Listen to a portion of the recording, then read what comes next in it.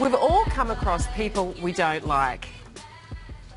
Whether they're at work, in our social circles, they might even be our in-laws. That's true, but according to our next guest, there are some clever things you can do to get along with individuals who really grind your gears. People management specialist Karen Gately joins us again. Karen, great to see you. Why is it we find some people difficult to get along with? Well, as you say, we're all different. You know, we have different values, we have different preferences, different characters that mean that sometimes it can be difficult for us to actually create connections and just understand each other, let alone actually get along and be, friends. Yeah, it's really hard to understand. So, Karen, your first tip is to choose your attitude. So talk us through that.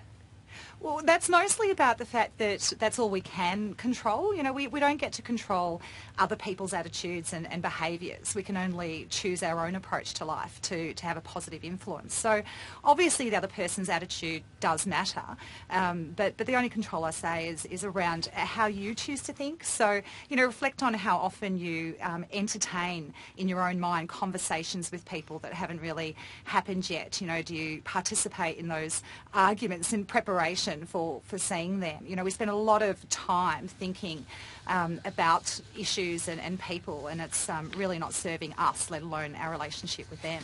That's true. That's right. I mean, because you say that sometimes people should pick their battles. Why is that, Karen?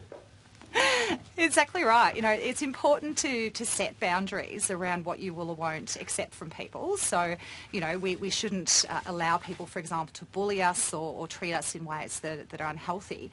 But sometimes there are things that they do that are irritating just because we are different. And so we need to let some things go through the keeper and choose the things that we actually want to then take issue with rather than just everything that annoys us. Tip number 4, Karen, is judge carefully. So what does that mean? Well, again, sometimes, people are just doing things that are different to us as opposed to right or wrong. But also sometimes we have unconscious biases and judgments that, are the filters through which we actually perceive other people. So we do need to make sure that we're not bringing baggage, for example, from the past as well and expecting people to behave in ways just because we've seen it once before. So understand when you're being judgmental, understand, the extent to which that's fair and really challenge your own thinking. I think you're right, and I think the last thing you recommend is building bridges. Don't touch me. Yeah. Exactly.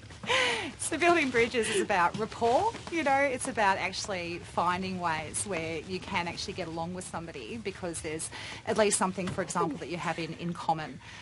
So, taking the step to actually demonstrate to that person that you are interested in finding ways to at least get along. So things that you both have in common is a safe starting place. All right, Karen, well, thanks for putting up with us. Thank you.